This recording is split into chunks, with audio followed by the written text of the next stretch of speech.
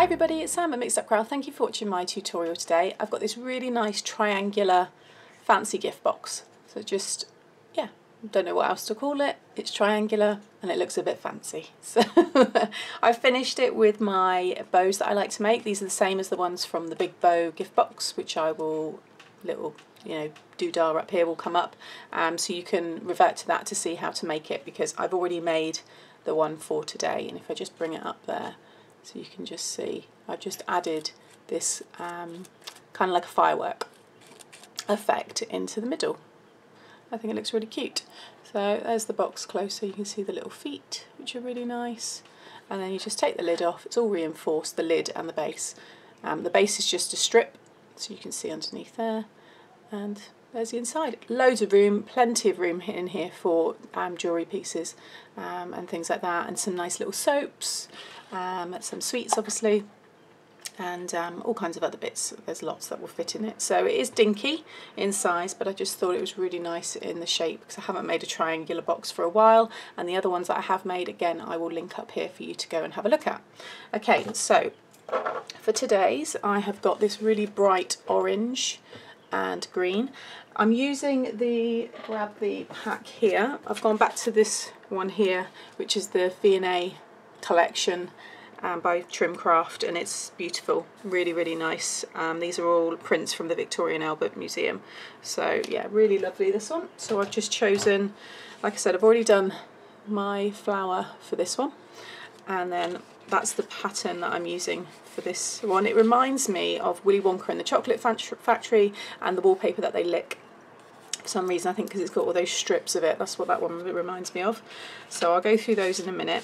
Now I've tried to do it so that the size of this one is within the A4 or letter paper size. So if you've got A4, which is 8 1/4 by 11 3/4, or if you've got letter paper, which is 8 1/2 by 11, you'll be able to make this project. Okay, so I've made sure, we just had to alter the sizes just slightly.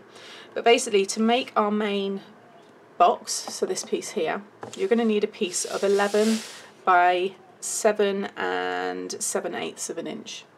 Okay, so first of all, simple scoring, you just want to score at 3 1/2. Okay, a bit straighter, there we go. Score at 3 1/2, 7 and 10 1/2. Then you want to rotate your cardstock so that the 1/2 inch tab is at the bottom, and you're going to score at 3 1/8 of an inch all the way down. Okay, now we're working with triangles and not squares, which is why this score line, usually with a base line, your base score line will be the same as whatever the width is of your sides, but because we're working on triangles, it's slightly different. So don't worry, don't think, oh, that sounds like it should be more. No, no, no. So 3 1/8 of an inch. Okay. Then what you want to do is flip the card over so you've got that 1/2 inch piece here now on the right, okay, and that score line we just done along the top. Pop it in, and with your stylus, you just want to put a little marker at 1 3/4, 5 1/4, and where did I put my other one? 8 3/4. So basically we've just put, if I just bring this up here, there you can just see, there's my little marker there. That's halfway between here. Alright, and again this one here, you can see the marker. It's halfway between that one, and so on. Flip it over, okay, and you'll be able to see that indent because it would have come through. You just want to do a pencil mark from the indent that you've made down to the corner of those squares. So there's that square. You're just doing from that halfway mark down, and there, down, then the next one, down, and then that last one. Okay, so you'll have your 3 squares. I've got my 1/2 inch tab on the left hand side, and within those 3 squares you will have these triangles, so you'll have this mountain look. Okay, they're going to be cut lines, so we're going to cut down that in a moment, but before we do that, let's go on to the next pieces. So to make our lid, I have got a piece here which is 11 by 4 3/8. Okay, so this one's not hard, but it's a little bit more tricky. Now whenever you work with making a lid, you want to make something and it's got a really nice snug fit on top, you have to make your initial score lines that slightly little bit bigger. And some people get really thrown by that. Some people will use the smaller markers, so in between each of these is a smaller marker again. So you mainly find these on rulers. If I bring this ruler in here, right on my very first inch, there's tiny little markers. They don't do it on these ones, but they just show you there. Now those ones are when you start going into 1/16ths of an inch. So there will be 16 of those within 1 inch. Now that can be quite confusing, but there is another easier way to do it.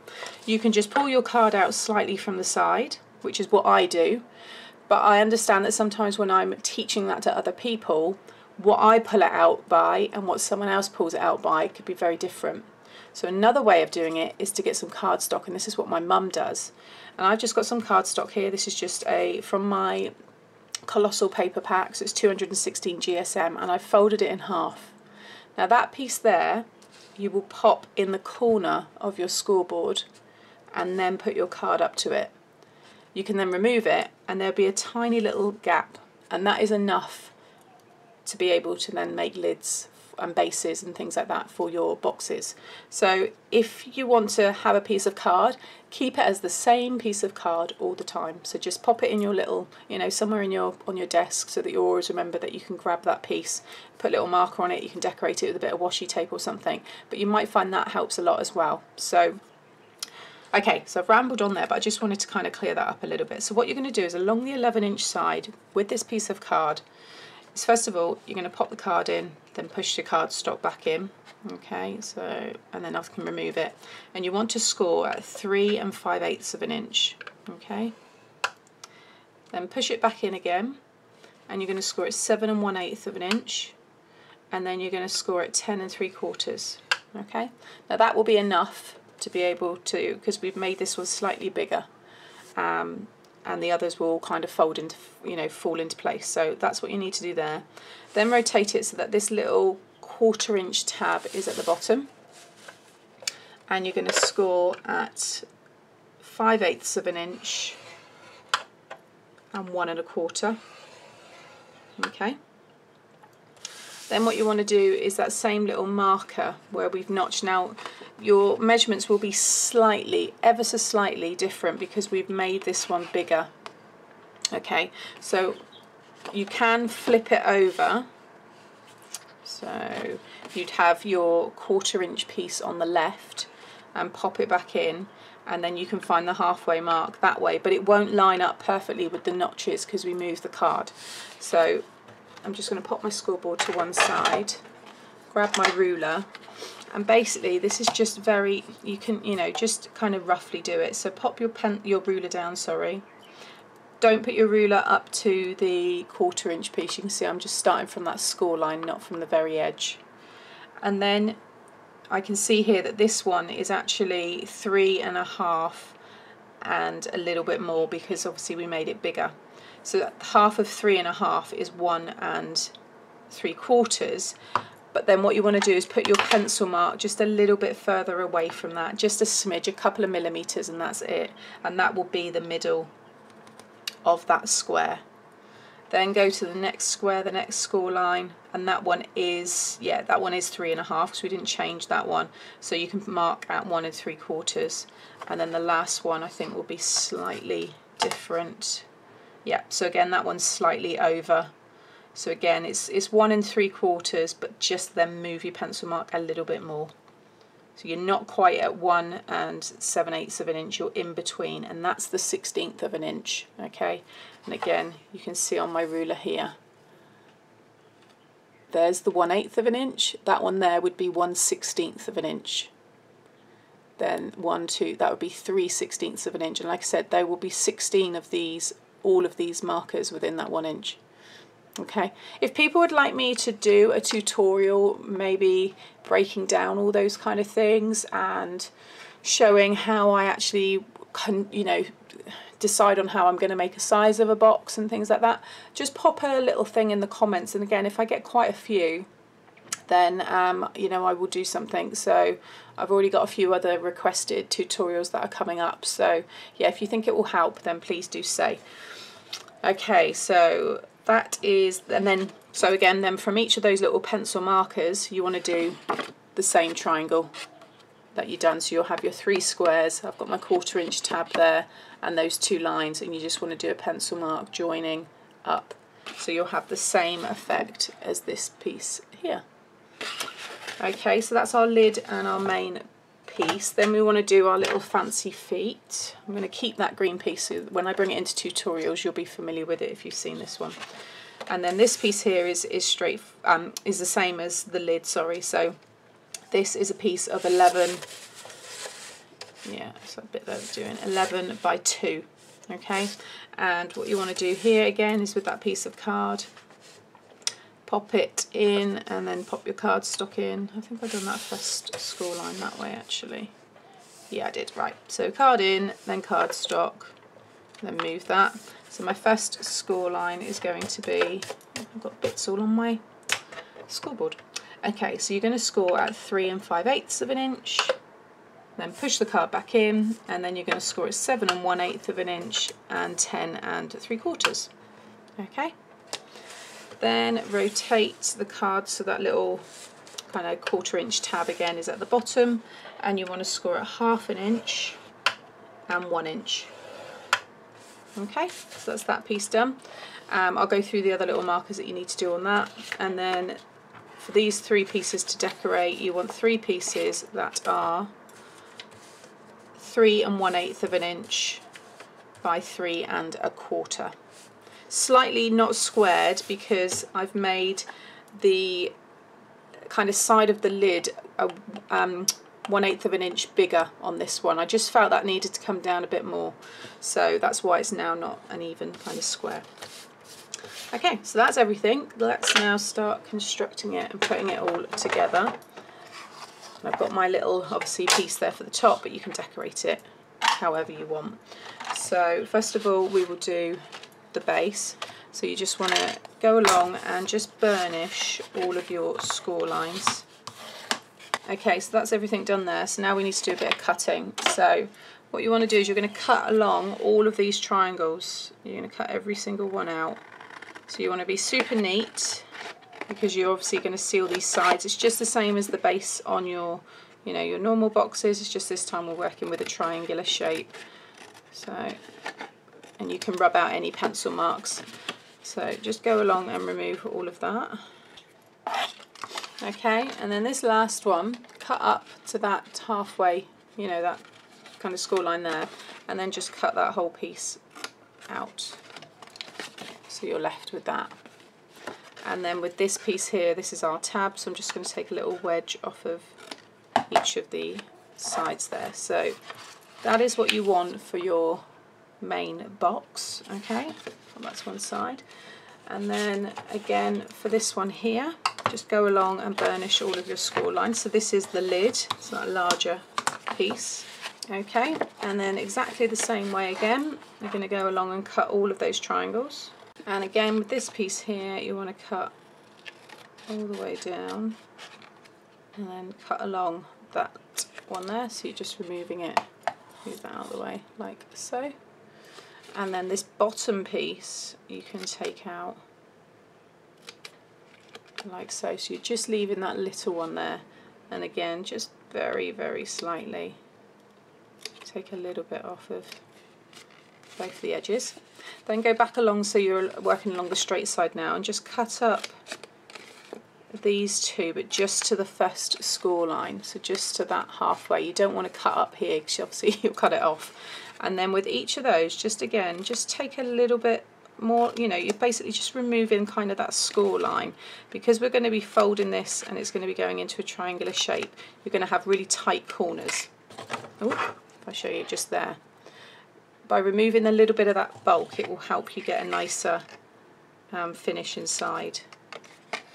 And again, that one there. Okay, so that's now how your lid should look. All right, and then we just need to do the feet. Just move this out of the way. So again, just burnish all of those score lines. Okay, so now what we want to do is a few more little pencil marks. So have your cardstock so that that little 1/2 inch tab is on the left hand side, and you'll have these 2 score lines here facing the top. Okay, with your ruler along the bottom, starting from, don't start from the very edge, so start from this score line here with your ruler. You want to put a little marker at 1/4 inch, okay? So you're coming in 1/4 inch from that score line. Then bring your ruler and line it up so that you have a 1/2 inch going over each side of that next score line. So again, then you can mark at the very start of your ruler, and that'll give you that 1/4 inch space there, and then mark at 1/2 inch, and that'll give you 1/4 inch there. So if I just bring it up so you can see closer. So basically there's my score line, and you want a 1/4 inch marker on each side. So if I go across to the next one, I'm just lining up my ruler so that it is over, half of it's over to the left and half of it's over to the right within that 1/2 inch marker. Okay, and then I can just mark. I mean, you can line your ruler right up like so if you want. Just make sure that your points all hit, you know, evenly on the score lines, but I just find doing it this way. So I'm just marking there at the end of my ruler, and then at 1/2 inch, and then this one here, just go backwards there and do the 1/4 inch. Okay, then so along the bottom there you can see that I've got these 1/4 inch, got one there to the inside of that score line, not on the tab because that's going to be hidden. So I've got 1/4 inch, 1/4 inch, 1/4 inch. Again, either side, it's all either side of each of those score lines, and then at the very end there's just one there. Then you want to then go up to the first score line. So now we're working on this score line here. You'll still have that one. You want to do the same thing. So again, start from that score line there, but this time you're going to mark at 1/2 inch. So 1/2 inch, and then I'm going to pop my ruler now, so I've got the 1/2 inch marker on the score line. So then when I start from the start of my ruler, it's already 1/2 inch, and then I'm going to mark at 1 inch, and then go along again, overlapping that score line, start of the ruler, and then 1 inch, and then the very end here, 1/2 inch. So again, if I bring that up, you can see there. So what we've got now is we've got those 2 little 1/4 inch, and then I'll you know, away from that same score line we've got 1/2 inch. Okay, let me draw in what we're going to do next, and then it will make sense. So we're going to join these markers up to give us our feet. Now you can actually do this any way you want. You might have a fancy die, you might want to make them bigger, but this is obviously fine for this size box that I'm doing. So I'm basically just from that score line, just joining up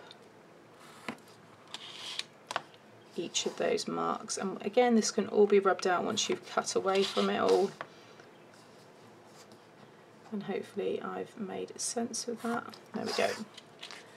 So you can see now what I've done.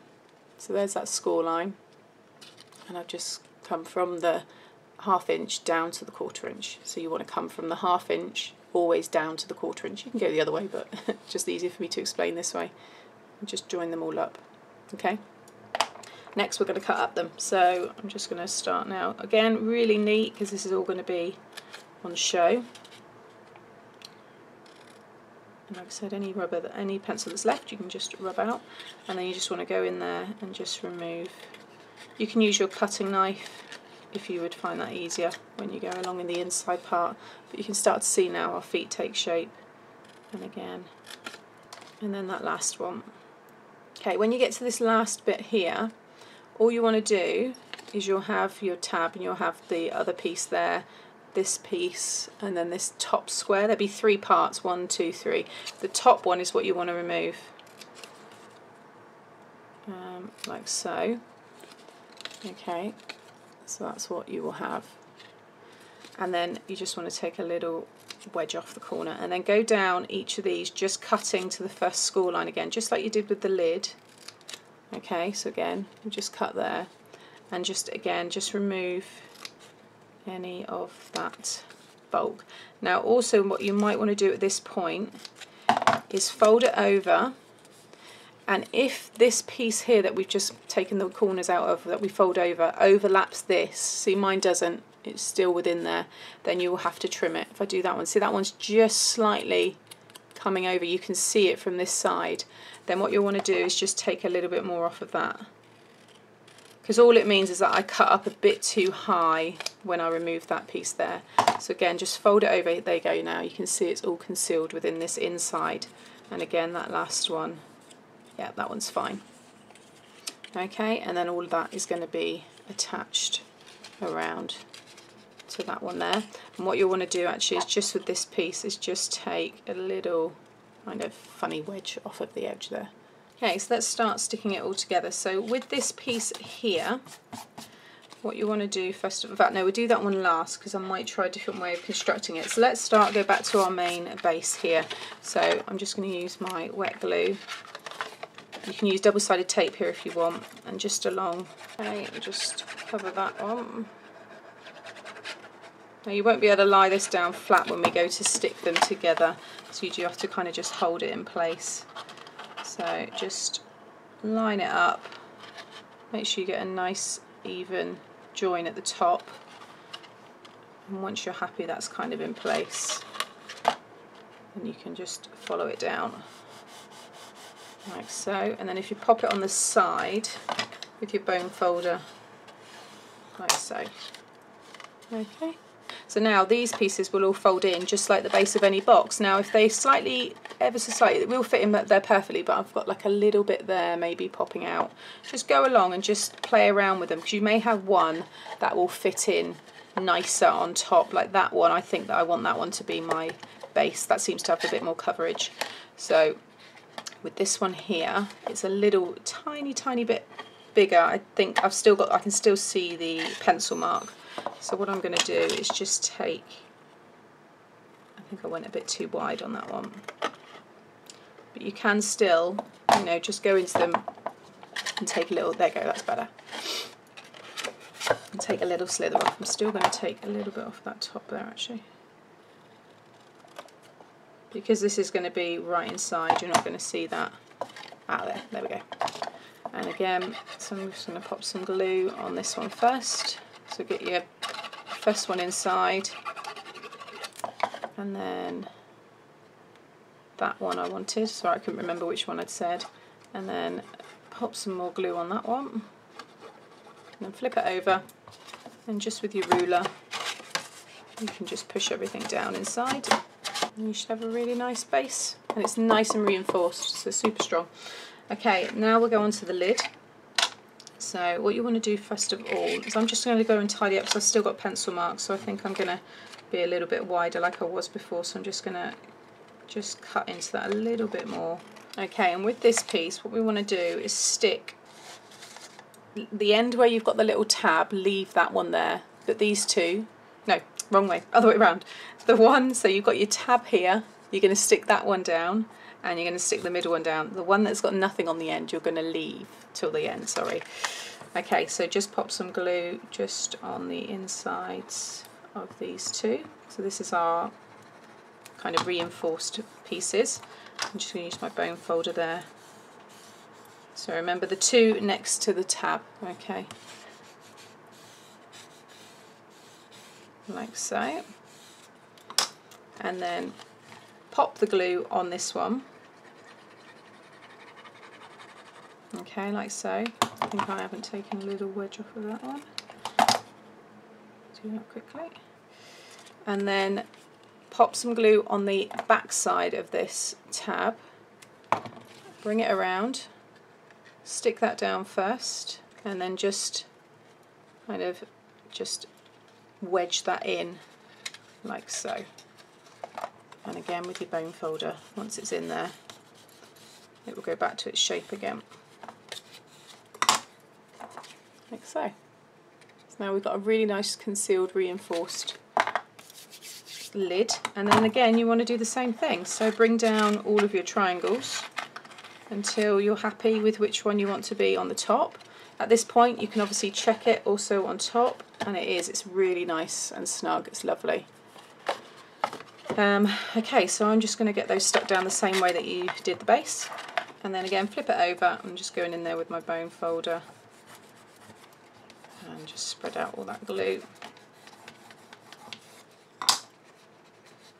kind of reshape it again, and then bring in our box. Find which side it fits on. There we go. Lovely. Okay, so now we need to make our base. So again, the same way, we're going to fold these two down first because this is where our tab is, and that one we're going to fold down last. So again, I'm going to pop some glue just on those two, fold them both over, like so, and then again with this piece, pop some glue in there, and then turn that tab over and pop all your glue on that one. Again, a little bit fiddly, but stick that foot piece down first, like so. Just make sure it lines up with the bottom there of your foot. You can always adjust it if not, so don't worry. I'm just going to hold that there a little bit longer this time. Okay, and then exactly the same way, I'm just going to fold in that piece and kind of pinch all of your corners again, and there you will have your feet.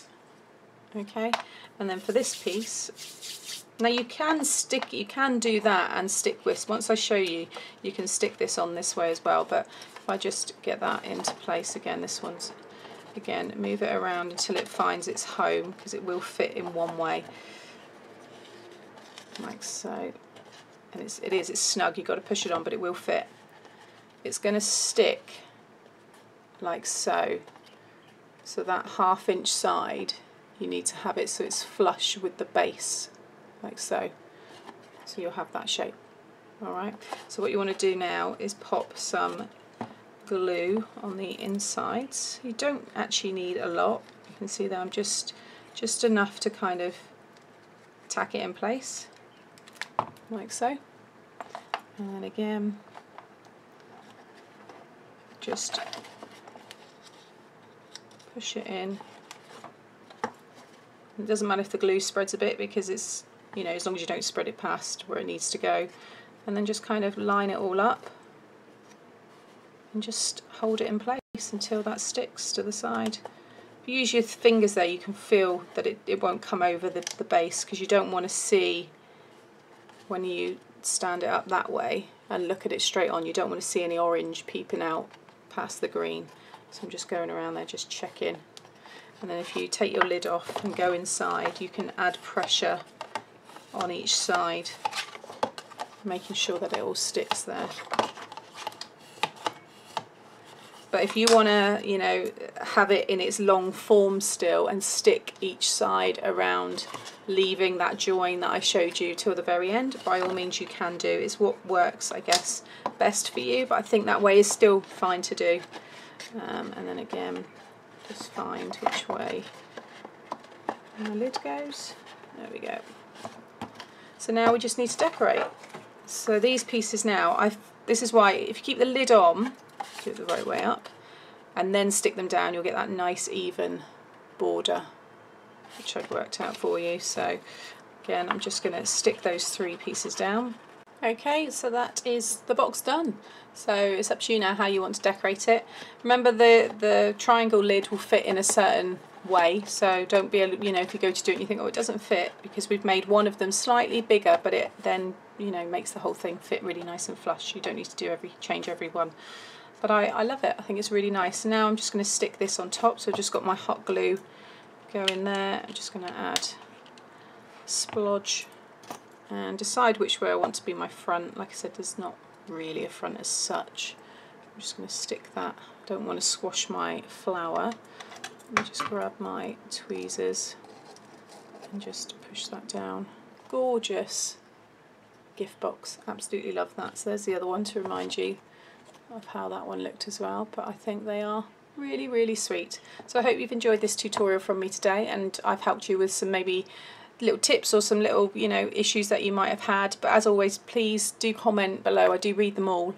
And like I said, if a lot of people do say that that's something they struggle with, or they'd like to have a bit more of a 101 on box making maybe, then I'll certainly look into doing one for you. So until next time, thanks for watching. Please hit that like button and subscribe to the channel to see more. Thanks for watching. Bye.